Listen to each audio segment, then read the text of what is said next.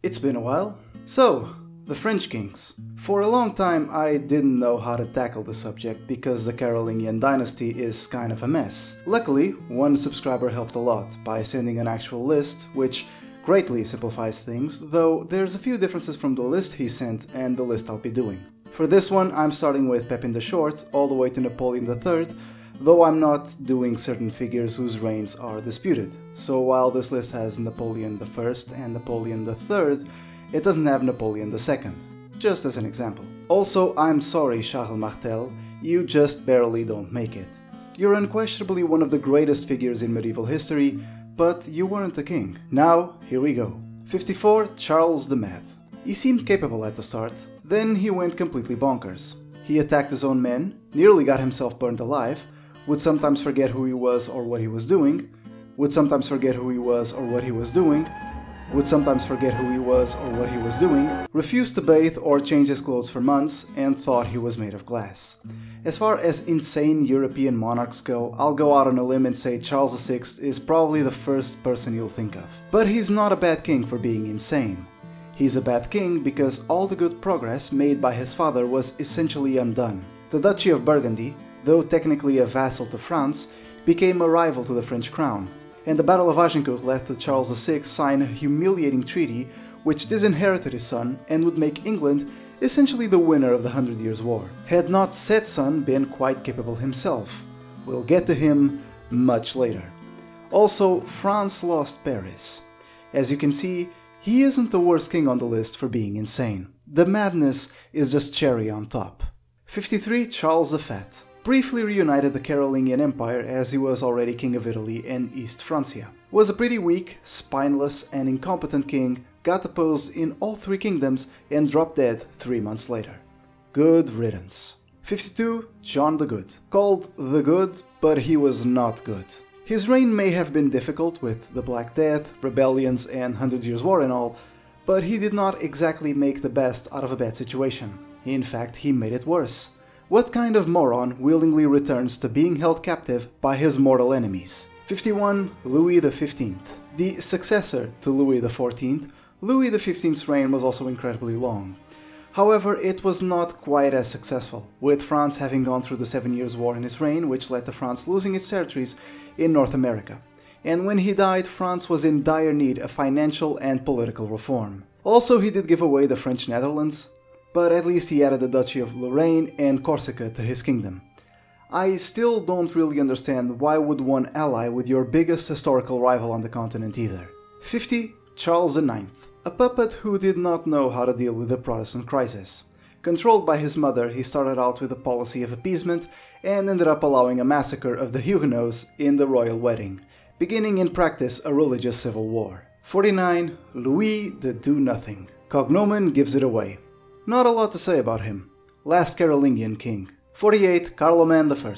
Throughout his short reign, he spent most of his time either challenging the authority or competing against, or trying to undermine his older brother, Charlemagne. In fact, the two were actually close to outright war.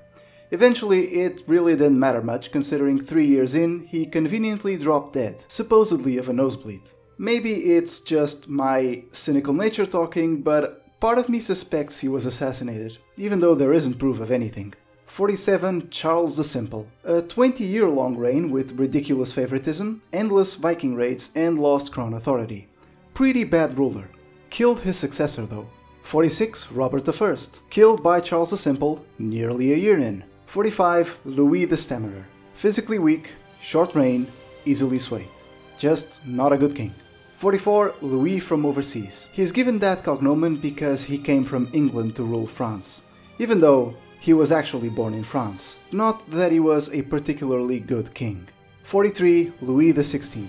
To be fair to him, he did try to reform the French government through enlightened ideas, but because his measures meant the price of bread rose, followed by bad harvests, indebting the country by supporting the United States, the convening of the Estates General resulting in nothing at all, and the fact his wife was an Austrian, well, one revolution later and chop chop went his head. 42. Louis Philippe, the Citizen King. Initially liked, but as time passed socio-economic conditions worsened, leading to the 1848 revolution, and he quietly exiled himself to England. 41. Charles X tried going back to rule by divine right, and effectively turned back the clock to before the revolution, not having got the memo that things had changed and they could not be undone. The result was exile. 40. Henry I, either seen as a weak king or a strong king limited by the monarchy's own power at the time. My take? He's just meh. 39. Otho, not a Carolingian. He was okay, became king for defending Paris against the Vikings, but he did not amount to much. 38. Lothair, a very long reign marked by a rocky relationship with the Holy Roman Empire and the loss and attempts to recover Lotharingia. He started out pretty poorly, but gradually got better as his reign went on. 37. Philip VI. The cognomen of the Fortunate has to be sarcastic in nature. This is the man who had to deal with the disastrous start of the 100 Years' War, the estates refusing to raise money for him following this, and then cherry on top, he gets to deal with a Black Death. He was the man for, whatever reason, God hated specifically. 36. John I. This person was the French king for 5 days. This person was also alive for only 5 days. 35. Francis II. Died of poor health over a year into his reign. Not a lot to say about him. 33 and 34. Louis III and Carloman II. Their sort of joint reign started out very promising, with victories over the Vikings. Then Louis III hit his head and died after just 3 years on the throne. His brother Carloman would die 2 years later when he was accidentally stabbed in the leg by his servant in the middle of a chaotic situation when they were both attacked by a wild boar. Given Carloman survived a few days before dying, I can only assume the wound infected. This if he wasn't, just plain murdered. 32. Charles VIII. The first French king to have to deal with pretty much being surrounded by the Habsburgs. Well, nearly. In truth, Francis I was the first one. His campaigns in Italy, which ultimately went nowhere, left France severely in debt. But hey, at least he was likable. 31. Hugh Capet, the first of the famed Capet dynasty. His power was actually pretty limited and his reign was somewhat unremarkable. 30. Rudolf dealt with Viking raids and rebellions pretty effectively. As a medieval king, he was alright. 29. Henry III tried in vain to stop the religious civil war between the Catholics and the Protestants to no avail. In fact, his inability to produce an heir escalated the conflict into a war of succession between 3 factions. The third faction, should be curious, was the Politiques, aka moderates. 28. Louis XVIII. He was an alright king. He was a constitutional monarch, not an absolutist, so really, he left the challenges of ruling to others. Though his reign did see a period of terror where the ultra-royalists ruled and purged plenty of Napoleon's supporters. 27. Philip the Fair, infamous for destroying the Knights Templar after a series of mock trials. To be fair to him, Philip's objective throughout his reign was to reduce the power of the wealthy and nobility. And he did succeed in that, beginning a period of transition where France changed from a feudal country to a centralized modern state. I think he gets too bad of a reputation for being tyrannical, which, let's face it, he was. And I'm not just talking about the Knights Templar. Philip IV was tyrannical all around. From how he dealt with the Knights Templar, to his disputes with the church, to him arresting merchants who loaned the French state money. He was basically how I play Crusader Kings, minus all the incest of course. Still, I don't think he was a disaster of a ruler. 26. Charles the Fair. Not a good king, not a bad one either. His death without having a surviving male heir meant the French throne was to be disputed between Philip of Valois and the King of England, Edward III, starting the 100 Years' War. 25. Philip I. Some romantic drama nobody really cares about aside, Philip was an overall pretty decent king, building up the military and royal power which had suffered some setbacks in his predecessor's reign. 24. Louis I, the son of Charlemagne. His reign is marked by internal strife as he struggled to maintain control over what his father had conquered, especially as his own family, most notably his own children, kept revolting. This was mostly due to his act of penance over the death of his nephew, one Bernard of Italy, as Louis had ordered his blinding, which ended up killing him. This penance ended up reducing his prestige and authority as a ruler, partly due to putting himself under a humiliating ordeal and partly for including a list of minor transgressions no ruler at the time would have bothered considering. A pity then that his military might was tested mostly by his children. I don't think he was bad and even salute him for his military record, but his overall inability to keep the empire together really puts him down. With his death, the Frankish Empire was divided into this abortion of a map. 23. Louis VII participated in the Second Crusade, though this did not go well. Also, his inability to initially produce children ended up costing France some valuable territory, as his wife was the Duchess of Aquitaine, and she ended up marrying the King of England and had plenty of children with him. Oof moment right there. That aside, he was pretty alright. 22. Philip III. He is essentially like his father, Saint Louis IX, but less. A good diplomat and overall capable, though his attempt at conquering Aragon brought France to the edge of bankruptcy, which would leave his successor to face financial challenges. To be fair, it's not entirely his fault the Zenturi wrecked his army, and him. 21. Henry II expelled the English from Calais and won some lands in what now is Alsace-Lorraine. He also intensified the persecution of the Protestants his father Francis I had started. Besides that, not a whole lot more to write home about. 20. Philip V. Pretty decent king who made some domestic reforms and compromised with Flanders. Shame he had a rather short reign. 19. Louis XIII. Focused in the arts and systemically destroying the French nobility. His reign also saw conflict against the Habsburgs, particularly the Spanish. 18th. Louis VIII. A good king, but his brief reign meant he ultimately had very little impact on France, though I can't deny his ability. 17. Louis X. In about a year and 6 months, he abolished slavery, emancipated serfs, re-admitted Jews into the kingdom, feuded with the nobility, and lost a war against Flanders. A pretty action-packed reign. 16. Louis XII, the father of the people. As you can see from his cognomen, he was really popular in his age. Of course, he was given this title for the great measure of lowering taxes. He also made some legal reforms and whatnot, but really, that was basically the reason. He was alright as a king though, nothing too special. 15. Francis I. For all you Anglos out there, he was a contemporary of Henry VIII. In fact, he was basically Henry VIII, but French, a warrior king interested in the Renaissance, and a firm Catholic who proved his piety by promptly allying with the biggest enemy of Catholicism at the time. But hey, it's diplomacy, baby.